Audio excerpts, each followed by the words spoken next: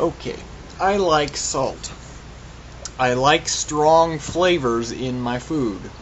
So I have always used tons and tons of salt. And all my life I've heard, don't eat lots of salt. It's bad for you. It'll give you high blood pressure.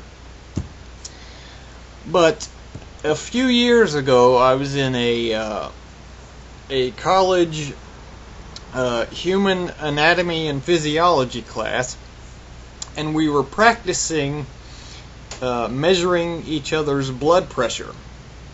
And I had the lowest blood pressure in the class.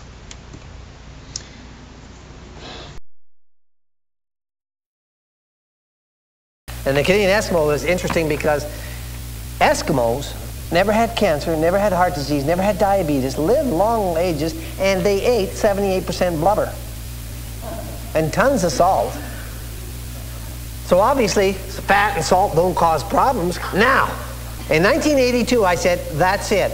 That's got to be wrong, because everybody in the world knows that salt is not good for you. Salt raises your blood pressure.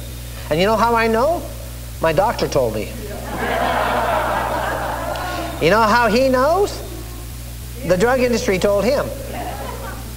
Did you know that we looked and looked and looked, and I've had 100 scientists look for 18 years, and they haven't found one scientific publication in the world that says that salt raises your blood pressure? Not one. There is no scientific validation to that statement. I'm forced to make double-blind studies and do everything scientifically, but they can make any statement as long as they sell drugs. We did find 17 publications that said the opposite, and they're astounding ones. I'll give you two.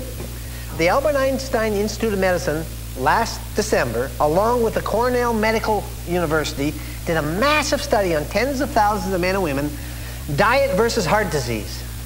They had two conclusions. The first conclusion was, no amount of salt raises your blood pressure even 1 unit. Second conclusion, the men and women who doubled their salt from 1 teaspoon a day to 2 teaspoons a day reduced heart disease by 400%. They further went on to show how that high sodium content induced more hormone productions that are conducive to lowering heart disease. In other words, they showed why it worked. So here you still are thinking, oh, salt's bad for your blood pressure. Exactly the opposite. Everything natural made by God works. God made these things, and apparently God knows what he's doing, even though we're told he doesn't.